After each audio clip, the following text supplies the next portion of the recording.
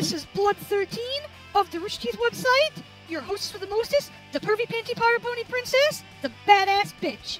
And I'm here for episode 0, which is the rundown episode, i.e. the explanation episode, for my upcoming Pokemon Fire Red Randomized Nuzlocke Challenge. Now, here's a basic premise of what that means. I'm going to be playing Pokemon Fire Red, and I'm going to be playing it under a set of self-imposed rules that make it much harder than normal, and on top of that, I'm going to be running the randomized aspect, which, well, you'll see in a minute. So, for those who don't know what a Nuzlocke run is, well, you're in luck, because I'm going to explain it right now. So here's what I've done, though, is, there's variations of the Nuzlocke Challenge, or the Nuzlocke Run, as it's sometimes called, or just, Nuzlocke, doesn't matter. There are variations on it, there's different versions, there's, personal tweaks, so I've composed my own personal set of rules. There are, of course, 13 of them, because, it's me, it's Blood 13. So, let's just jump into it. Rule number 1. Any Pokemon that faints, be it in battle or outside of battle, and be it by an opponent or an ally or the player Pokemon's own actions or attack, the Pokemon is to be considered dead and must be placed immediately in a special PC box marked Graveyard and never used again under any circumstances. Pretty self-explanatory. This is the primary rule to a Nuzlocke run. When a Pokemon faints, it's gone. It's dead. You can never use it again. Normally, you would release the Pokemon. That way, you're guaranteed not to use it again. I like having archives of things and records of things because I'm just OCD that way. So, there's going to be, I'm going to say multiple PC boxes because I know I am not skilled enough to choose just one. There's going to be PC boxes marked Graveyard where I'm going to store the dead Pokemon. That way I can go look at them, it's like a graveyard, exactly what the fuck it sounds like. So, it's the same principle, though, as releasing them. You're never using them again. I guess, technically, on an emotional scale, releasing them is more of an impact, because, they're gone. You literally cannot get to them. If they're in the PC box, you can go look at them, like I said. But, really, it's the same thing, because you still can't use them. It's the same emotional impact as far as I'm concerned. Rule number 2. The player may only catch the first Pokemon they encounter within each area, an area being defined by route number, cave/dungeon name, etc. Different rooms/screens of one area do not count as new areas. If said first encountered Pokemon faints, then there are no second chances, and the player must write the area off and move on. In the event of a double battle or horde encounter, the player may choose which Pokemon they wish to capture. Basically, what this says is that when you walk into a new area, for instance, you walk into Route 14, congratulations, you're here. You go into a wild battle. Oh my god, I don't fucking care, it doesn't matter. I don't even know what the fuck's on Route 14. The point is, whatever that first encounter is, whatever Pokemon that is, that's the only Pokemon you can capture on Route 14. You're not allowed to capture anything else, barring a few exceptional rules that are coming up later. Now, there's a secondary part to Rule 2, that some people follow and some people don't because of their own personal preferences. And that is that when you capture a Pokemon, you have to nickname it. Like I said, some people don't do it because some people don't like to nickname their Pokemon, some people hate the idea of it. So, you don't have to, which is why it's not a rule in the listing. But I'm going to be doing it personally, and it's not going to be stupid nicknames like Dickbutt or Assface, it's going to be real nicknames, because the idea is that by nicknaming the Pokemon, you are emotionally bonding yourself to it even more. Rule number 3. The player is allowed to capture static Pokemon like Snorlax or Sudowoodo, and static legendaries such as Mewtwo and Groudon/Kyogre, even if they are not the first encounter of an area. Roaming legendaries such as the Dog Trio and Cresselia apply as well, the player being allowed to try capturing them as many times as they encounter them. As in the previous rule, there are no second chances if the player causes the Pokemon to faint. So, this is basically a mercy rule. Because, the Cerulean Cave is a long-ass dungeon. Unless you use repels, there's no chance you're gonna make it to Mewtwo before you don't encounter something else.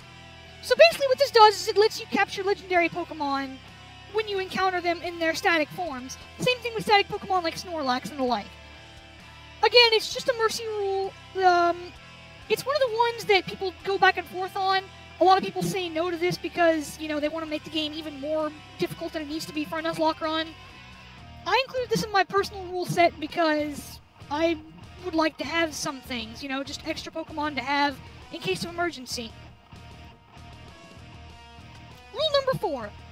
The player may choose not to capture a Pokemon and/or the evolutionary stages of a Pokemon they have already captured before, but the player only gets 3 chances at such in each area, with the third encounter being take it or leave it. The same applies if a wild Pokemon uses an escape attack such as Roar or Whirlwind or Teleport, but again the player is allowed only 3 chances of such before they must write the area off and move on. So what this means is, basically it's what's called the duplicate clause, or the dupe clause. And what it means is, for instance, if you capture a Pidgey in Route 1, and you make it to Route 2, and the first thing you encounter is another Pidgey, you can choose to not capture that Pidgey and capture the next Pokemon instead. But if the next Pokemon is also a Pidgey, you can choose to skip it again one more time. If the third Pokemon is also a Pidgey, you have to either take that Pidgey or take nothing. And the bottom part of that rule is basically, because some Pokemon use attacks like Roar, Whirlwind, Teleport, shit to end the battle immediately. It's really cheap when that happens, and it kind of can't be faulted to the player. So, you're allowed 3 chances of that too. Rule number 5. Mystery gift and trading with other players is not allowed, except to allow the player to evolve their own Pokemon. For those Pokemon who must be holding a certain item during the trade in order to evolve, the item must come from the player's own inventory. The Pokemon must then be traded back to the player immediately. The use or giving of any items by/from the other player is also not allowed. All in-game trades or gifts from NPC characters, however, are perfectly acceptable. So basically what this one is explaining is, I forgot to mention it earlier on the rule about captures. These rules are set up so that you can use them with any version if anybody wants to play by my specific Nuzlocke challenge rules. They're set up for pretty much any version of Pokemon except for, you know, Generation 7 beyond, where I don't know what the fuck's gonna happen. For instance, I'm gonna be playing on Fire Red, so there's no such thing as double battles or horde battles. So they're not applicable, but they're still in here. Likewise, you know, you can't mystery gift on a Game Boy Advance game. At least not easily. But regardless, this rule sets it up so you're not allowed to mystery gift, which means any event Pokemon that are there you can't have, and you can't trade with other players unless you're going to evolve your own Pokemon.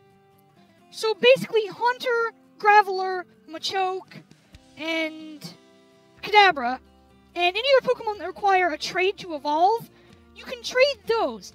But when you do, the other player has to send them back to you immediately. They can't teach them any TMs or HMs. They can't give them any items. They can't make them hold anything. They can't give them PP ups or HP ups or Carbos or Iron or Zinc or anything like that. They cannot do that. It has to go right back to you.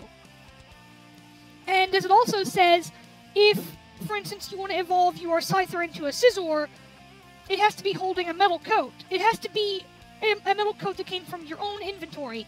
You can't trade the Scyther to the other player, they give it a metal coat and then send it back to you, and all of a sudden, wow, you have a Scizor. Not allowed. Basically, everything has to be resourced from the player's own everything. And the last part of this rule basically says that all trades or gifts in-game, like the guy who sells you a Magikarp for $500 or whatever, that's still perfectly acceptable. You can do all that because it's in the game, so that's fine. Now, granted, of course, this rule doesn't necessarily apply to me in my run because I'm going to be doing a randomized playthrough, and there's an option by which I can check so that trade evolutions are null completely, and it's set up to evolve via level like anything else would be.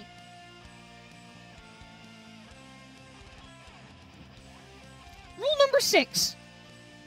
If the player encounters a wild shiny Pokemon, it may be caught even if it is not the first encounter of the area. This Pokemon is to be considered immortal, and does not have to be placed in the graveyard PC box even if it faints. Immortal Pokemon can be revived only at Pokemon Centers. This is basically another mercy rule people have developed, because the odds of encountering a shiny Pokemon are 1 in 8,192. Which means through 8,000 plus battles, you could never encounter a shiny Pokemon. Speaking, in terms of chance. So it's so rare to encounter a shiny Pokemon, and shinies are so coveted anyways, that if you encounter one, you can catch it even if it's not the first thing you encounter in the area. And because they're so rare, it's basically exempt from the death rule. Basically saying it's, like a god Pokemon, I guess you could say. It's magical, it's mystical, it has crazy powers, and shit doesn't apply to it. Rule number 7. The player is not allowed to escape from battle voluntarily via the run option or the use of fleeing attacks such as Roar, Whirlwind, Teleport, or the use of items. If the player is avoiding capture of a duplicate encounter, the wild Pokemon must still be fought. Fleeing attacks of wild Pokemon do not count against the player, and nor does the uncontrolled use of attacks by the player's own Pokemon through disobedience or metronome. Basically, this is relatively self-explanatory. You're not allowed to run from battle. If you go into battle, you fight to the death. Either you die or the enemy dies. You can't run, you can't escape, you can't use Smoke Ball or Pokédoll, which allow you to escape from wild battles immediately, and you can't use fleeing moves that are detailed above. Not specifically just those, anything at all, because I know there's more than just Roar, Whirlwind, and Teleport that will get you the fuck out of the battle. Basically, though, you can't use any of that, you have to stay in battle. And that applies even if you go into an area and you encounter a duplicate Pokemon as your first encounter, you don't want to catch it, you don't want to deal with that shit, you still have to kill it. And, as the second part describes, you can't control the other Pokemon, you can't control your own Pokemon if they disobey you from an in-game trade that was, like, way too high-leveled. Or, if your Pokemon knows Metronome and it uses one of those attacks, you can't be held accountable for that, so it doesn't count against you. Rule number 8.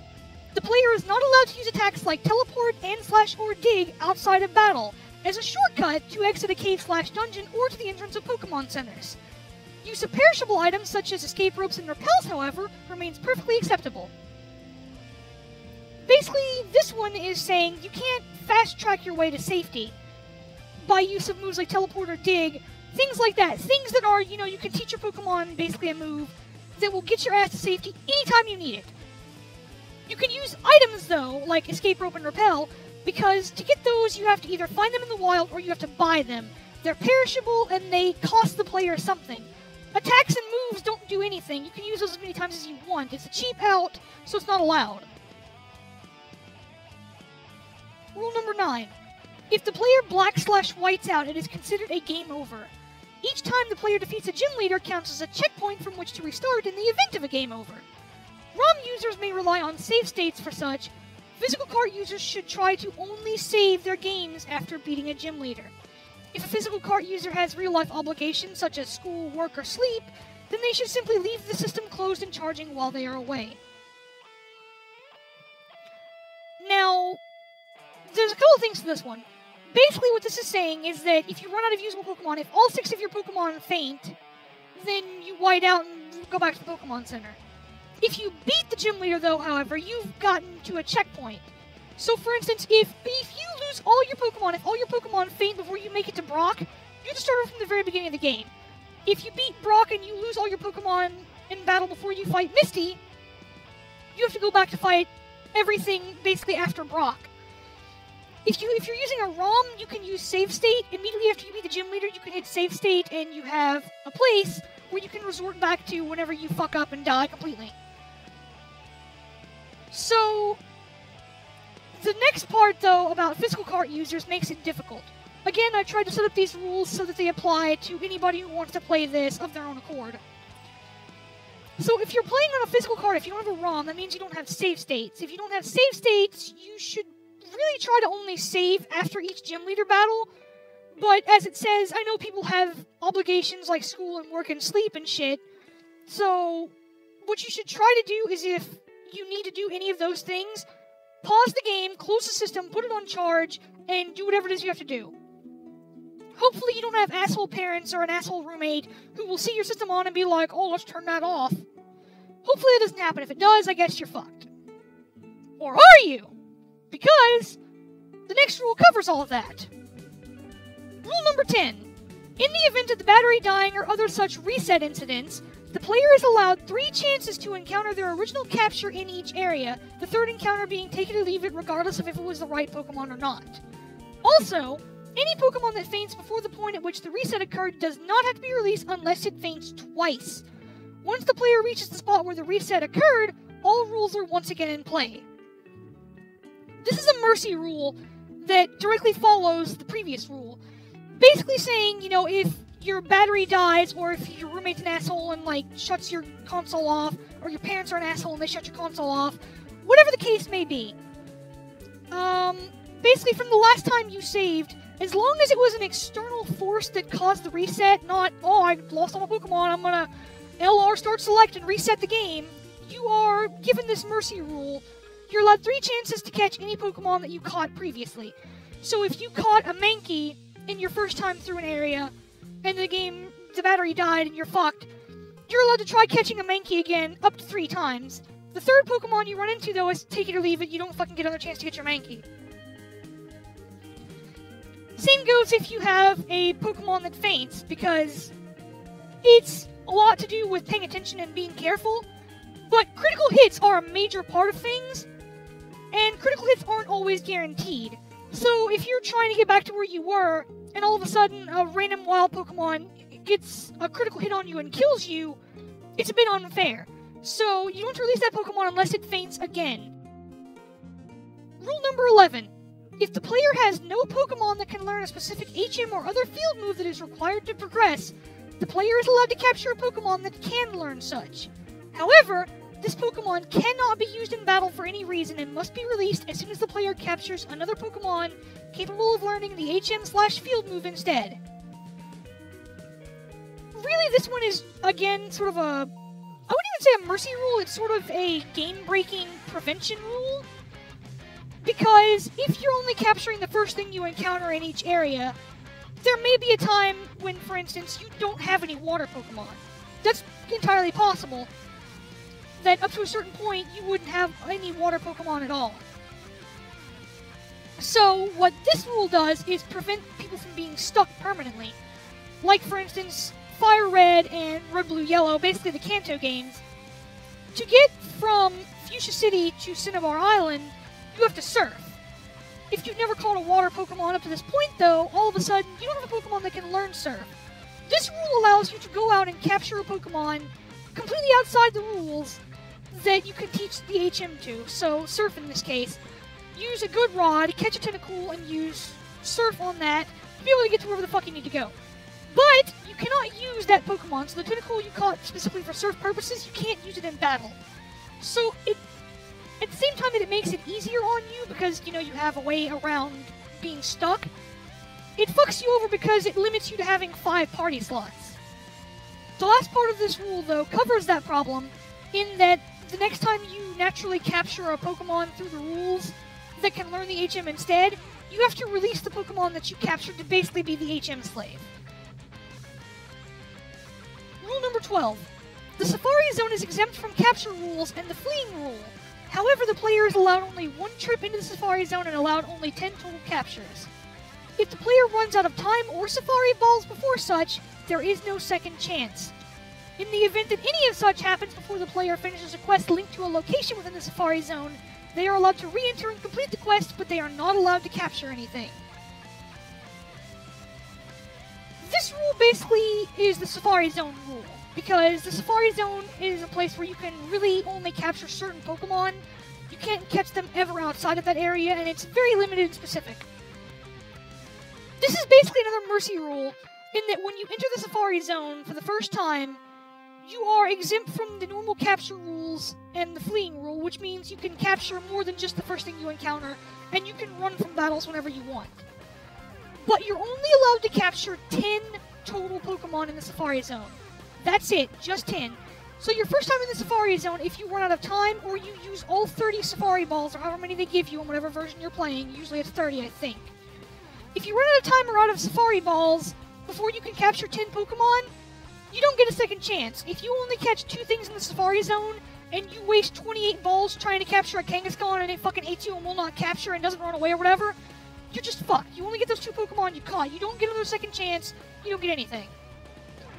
Now, in Red, Blue, Yellow, and Fire Red and Leaf Green, there's a quest in the Safari Zone that you have to complete. You have to reach a certain place in the Safari Zone to get an item to progress with the game.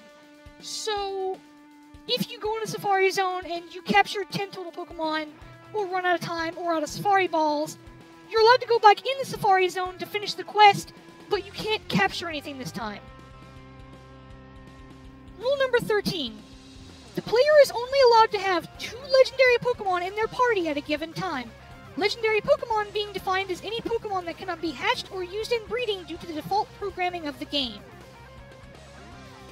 This rule is basically there to make things a little bit more difficult and not give the player too much of a massive advantage. So, to prevent the player's party from being overpowered, the player is only allowed to have 2 legendary Pokemon in their party at a given time, exactly as it says. There's a lot of stupid debate about what counts as legendary Pokemon and what doesn't. The definition that most people go by, basically, as it says, legendary in this case is defined as any Pokemon that can't be used in breeding. So, you know, just be smart. If it's a one-off legendary Pokemon, you can't fucking use more than 2 of them, okay? Special rule for randomized playthroughs. Along with the first encounter capture of a given area, the player is also allowed to capture 1 randomly generated legendary Pokemon in each area. However, the player is only allowed to capture 2 of each legendary Pokemon from such random encounters, and thus is only allowed to capture 3 of any given legendary if the 3rd encounter is static. Does not apply towards shinies. This rule is specific for those people using a randomized ROM, which is what I'll be doing, hence why this rule exists. It's really another mercy rule with a bit of a limitation on it. So, basically, along with the first capture, if I go in Route 1 and capture fucking, let's just say a Staryu, because it's randomized and shit can happen, then that's what I have. Congratulations, whoop-de-fucking-do. Let's say my next encounter, though, is Articuno. I'm allowed to capture that Articuno, but if the encounter after Articuno is Mewtwo, I can't fucking capture it. Basically, it's the second rule, the capture rule, all over again, only with legendary stipulation. And the same applies in the sense of, as what I just said, the first legendary I encounter in Route 1 could be Articuno. So if I kill that Articuno, then my legendary capture for Route 1 is also shot. If I encounter Mewtwo in the next battle, I can't catch it because it's still following the same capture rule, it just has legendary specific to their own category. This rule is further constrained by the fact that you can only capture 2 of each legendary Pokemon through random encounters. So if in Route 3 you encounter Mewtwo and you catch it, and then in Route 13 you capture a Mewtwo and catch it, you cannot capture another Mewtwo until you find Mewtwo in a static encounter somewhere in the game. Be it in Celadon Cave, or be it in some other place because the randomized ROM put him in the place of, say, Zapdos. Basically, you're only allowed to have 3 of each legendary Pokemon. 2 of those legendary Pokemon you can encounter through random battles. The 3rd one has to be static. The last part that says does not apply towards shinies is pretty much an extension of the shiny rule, which is that you're allowed to capture a shiny Pokemon when it shows up no matter what the fuck else happens. Alright, now that I've explained the rules, I'm going to go through the process of randomizing the ROM with this you see here. The randomizer that I'm using is the Universal Pokemon Randomizer, as seen here and here, made by DeBombstew, so credit to that guy. That can leave now, I don't need that anymore. Oh, there's the taskbar that's not going away because it's an asshole. Alright, so basically this is a Java file that DeBombstew made, and what you do with it is, well, you randomize the ROM, which I'm going to show you now. So you go to Open ROM, we're going to go for our Fire Red ROM. You see it loads, and now we have options available. So let's start up here. Update type effectiveness is only applicable to red, blue, and yellow. So we're going to update the moves. What this does, as you can see through the pop-up menus, or the pop-up descriptions, is... It makes everything updated to its Gen 5 stats. So, for instance, the HM Fly, I don't even know how much damage it did before, but as of the Generation 5 games, which was Black and White and Black 2 and White 2, it has 90 attack, 90 power. So it updates all the moves to be current, basically. So we're going to mark that because why not? We're going to remove trait evolutions, and what this does is exactly what it says. It takes the trait evolutions, so for instance, Machoke to Machamp or Haunter to Gengar, and it turns them into a level-based evolution so that you don't need to trade to get them. And it also sets it so that anything that requires a trade with an item, so for instance, Scyther to Scizor, instead of having to trade with an item, it just changed it to a stone evolution. So I would guess for Scyther to Scizor, you'd have to use the Leaf Stone. I don't know. But we're marking that because, you know, there's no outside interaction. Lowercase Pokemon names, don't care. Now, since we're playing on Fire Red and Leaf Green, we have to give ourselves the National Dex. Basically, it's not really necessary, but without the National Dex, if I find a Pokemon that's not part of the base Dex, which it's Fire Red, Leaf Green, so I assume it's the Kanto Pokedex. So if I, for instance, get a Togepi out of nowhere, the Togepi can never, ever, ever evolve into Togekiss if I don't have the National Dex. So that's on. All this stuff doesn't matter because it's basically just for races with friends. So basically, like, you could have you could make this ROM, then copy it, and then give it to somebody else. The two of you could race so you could finish first. That's not what we're doing, none of that's important. Now we move on to the area down here. So base statistics are going to remain as they are, because we don't want that shit changed. Because the last thing we need, in a Nuzlocke run especially, is every time the phone fucking rings. The last thing we need in a Nuzlocke run is a random wild Pokemon that has the same base stats as Mewtwo. That could just destroy everything. It's bad enough that Mewtwo himself could pop up in the grass, so we're not going to change stats at all. And we're not going to change abilities either, because that could lead to all kinds of insanity that we don't want to deal with. Now we're going to change our starter Pokemon, though.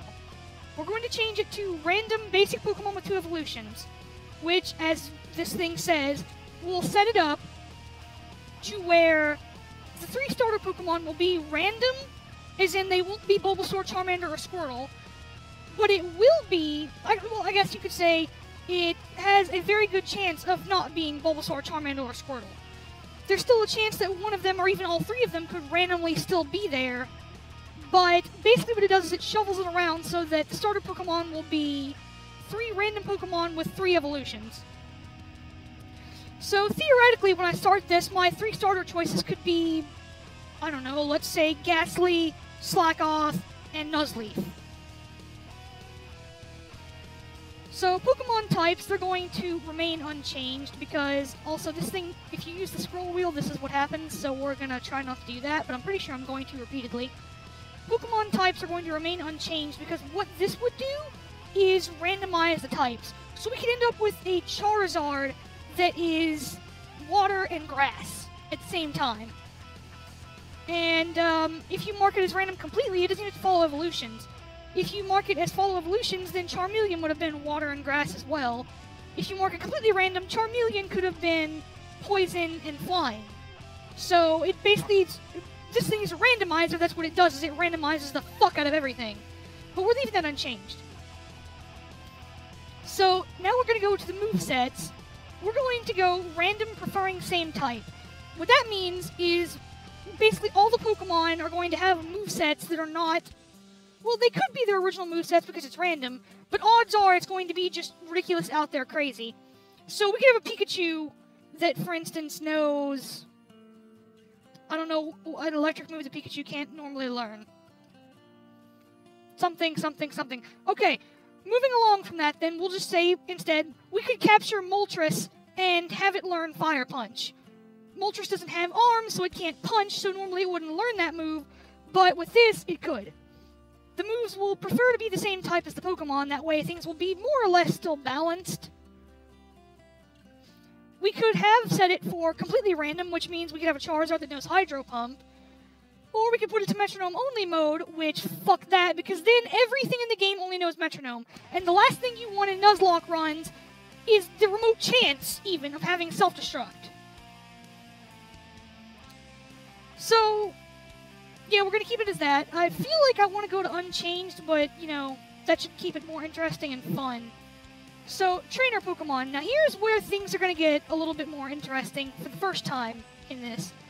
We're going to set it to type-themed, which means that all the trainers will have type-themed Pokemon as they should, but we could run into a hiker who, instead of using, you know, fighting or ground or rock Pokemon, the hiker could use all water Pokemon or all grass Pokemon. So we're going to keep that, though, and also what this will do is set it so that the gyms are completely changed in type. I could go to fight Brock, and Brock could be, mysteriously now, the Dark Pokemon trainer. So we'll make it so the rival carries the starter through the game. We don't want him to change it repeatedly. All of them will try to keep Pokemon of the same strength to their original Pokemon they would have had. So if a hiker has a Machop, then it will give him something that is equivalent to a strength of Machop. That just makes things happen and stuff, and I don't know exactly. Do we want the trainers to use legendaries? Now, here's the thing, alright? I could mark this right now so that no trainers have legendaries, but where would the fun be in that? How exciting will it be, or how miserable will I be if I'm out in the middle of nowhere, I desperately need to make it to a Pokemon Center, and I cross a trainer who has a Mewtwo and an Articuno? It's going to be fun, trust me. I'm going to hate it later. I'm going to hate myself for this.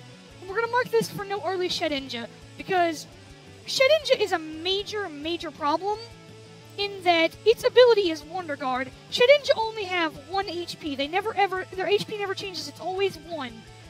But they have an ability called Wonder Guard, which only allows super effective moves to hit them. Which Shedinja, if I recall correctly, is Bug and Flying. I know it's Bug for sure, so fire attacks will do it. But what if I don't have a fire-type Pokemon? I'm a little bit fucked. Now, if I go up here, I think I can... Yes, if I randomize the abilities, I can check that, or I can leave that unchecked, rather, and have it so that no Pokemon will ever have Wonder Guard. But then I run the risk of everything else being crazy anyways. So we're not going to go with all that. Now, wild Pokemon. Here's where it gets interesting. Here's where it gets interesting all over again. We're going to mark this as random. Completely the fuck random. So, what that means is, in Route 1, just outside Pallet Town, I could very well run into Staryus. Or I could very well run into, I don't know, Rhyhorns. So we're going to keep that as random completely, because that's going to add some entertainment and fun. And we're going to set a minimum catch rate. That just makes it easier to catch Pokemon that are below a catch rate of, I believe it was 45? Yes. So, what that means is legendary Pokemon start off with a base capture value of, I want to say it's 3. Right now I'm getting really nerdy. If you don't know this stuff, you're probably like, what the fuck are you talking about? Basically, legendary Pokemon are hard as hell to catch. Everybody knows that. This will set it so that every Pokemon with a capture rate below 45, which is legendaries, etc., etc., etc., will have at least a capture rate of 45. That just makes it a little bit easier for me to catch stuff. So, this is basically in place specifically for the legendaries in the wild, because we're bound to encounter them. But it doesn't really matter necessarily, because I can only capture 2 of each legendary as per the rules preset that we've already gone through. Moving on! So now we're going to change the static Pokemon. We've also reached the bottom of this thing, so we're almost done. The static Pokemon will be changed to random legendary swap for legendary and normal swap for normal. Which means, basically, all the legendary Pokemon, let's just start with those, all the static Pokemon, so Pokemon that you are guaranteed to find, like their sprites are in the environment, like Zapdos is in the power plant, Moltres is in Victory Road, etc., etc., those will still be there, the sprites will still be there, but the Pokemon will be swapped around. So when I go to the power plant and approach Zapdos, when the battle starts, I could find myself fighting, let's just say, Groudon. And when I go to fight Mewtwo, I could find myself fighting Deoxys. So basically, it just shuffles them around. Normal Pokemon, it does the same thing for static normal legend, or static normal encounters. So for instance, when I approach a Snorlax, I could, you know, go into a battle with pretty much anything that's not a legendary Pokemon. So I go to a Snorlax and I could encounter all of a sudden, oh my god, look, it's, I don't know, Ludicolo. Because that's the first thing in mind. I can't talk today. So TMs and HMs, they're going to remain unchanged, because that's just, you know, we're going to get rid of that. We don't want to change them around. TMs and HMs probably should stay preset. So, basically that means if I find, I don't know actually. Well, let's just go with Hyper Beam, because you can buy TM15 Hyper Beam in the Celadon store, the department store. So, you know, if I ever want Hyper Beam, I know I can go get Hyper Beam. The move tutors will change them to complete random and random preferring same type. So, the move tutors in the game, like I know there's one spot where these two guys, one of them will teach you Mega Punch, the other one will teach you Mega Kick. Basically what I've done just now is I've changed all of that so that there's no telling what the fuck they're going to teach me. And the moves will be teachable to a random set of Pokemon preferring the same type. So those two guys, one of them could want to teach me, let's just say Flamethrower, and the other one could want to teach me, I don't know, False Swipe. And those two attacks will be randomized based on what Pokemon can learn them. For instance, Charizard can learn Fire, or Flamethrower, blah, blah, blah, blah, blah. Jesus. Charizard can learn Flamethrower, and Arcanine can learn Flamethrower. But with the random prefer same type, while they both could learn it naturally, there's still a chance that they won't be able to because it's randomized. Alright, in-game trades. We're going to randomize the given Pokemon only. We're going to randomize their nicknames. And we're going to randomize their IVs and their items. Now, what this does is it changes every trade in the game. So, like, for instance, in, I want to say, Vermilion, there is a guy in one of the houses that will trade, he'll give you a Farfetch'd for a Spearow, if I remember correctly. That changes it, so he'll still take a Spearow from you, but he'll give you something random in return. You don't know what it is until you do it. So, that's going to be entertaining. And with this, they will have a randomized nickname, randomized IVs. Oh my god, I can't really thank you. And it will be given a randomized item. So, that's going to add a whole other level of entertainment, assuming I can remember where the hell those traits are. And the last thing we're going to do is we're going to randomize the field items. Which means everything in the field can be anything. Like, if I find a Pokeball in Mountain Moon, I can pick it up, and all of a sudden I have a Master Ball I can use. So, basically, it just makes everything crazy and random even more. So, now we're through with all this, and you know what, actually, let's go ahead and mark this too. We're going to randomize all held items, which means if I find a Pokemon in the wild that normally should be holding, I don't know, let's just say a random berry, it could be holding anything. So basically, once again, what we've done is we've just taken everything and made it insane and crazy and swapped around. I still can't talk today.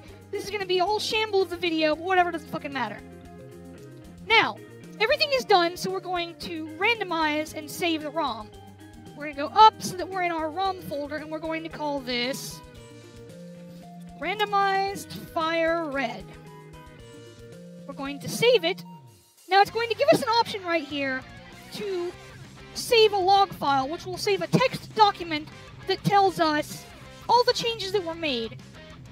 And of course, it says right here, this may allow you to gain an unfair advantage, because it's going to tell you everything that's changed.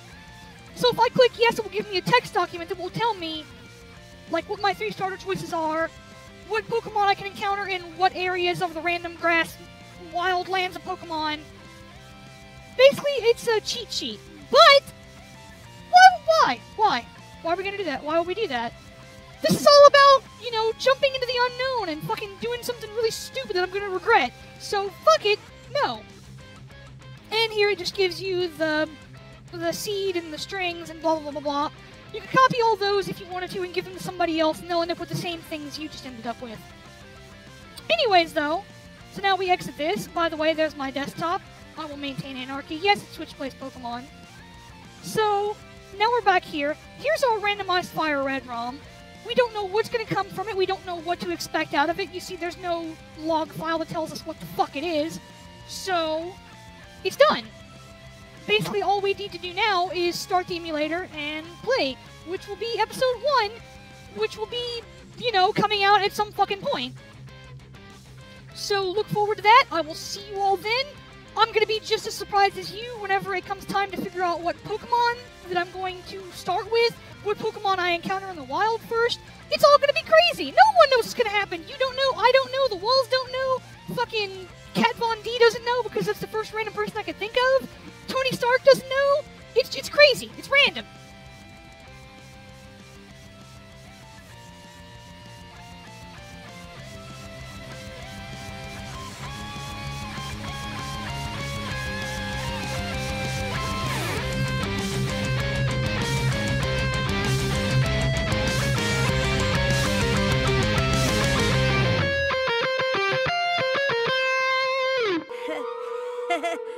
I sure do look funny. Woo! Woo! Woo! Woo! Okay.